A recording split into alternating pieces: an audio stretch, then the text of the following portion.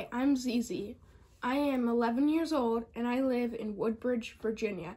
I like Harry Potter, chess, and punny jokes. I also like to axolotl questions. I am autistic, have long COVID, and anxiety and depression. Over a year ago, I got COVID, then never felt all the way better.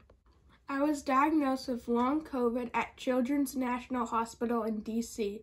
I now have asthma, I am tired all the time, I get lots of headaches, and it's hard to think.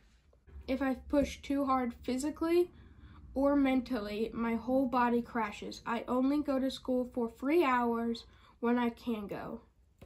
Long COVID has also made my anxiety and depression worse and harder to deal with. I am tired of being sick and not knowing when I will get better. I am participating in Family Day because there are thousands of kids just like me.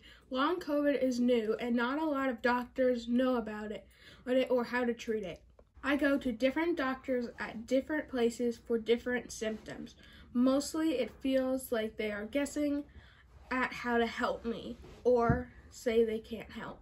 I know Senator Kane is working on a bill for long COVID research and funding. This would help thousands of kids get the help they need. Thank you for listening to my story, but it's not right that kids have to fight for the medical attention and support they need. Moldy banana.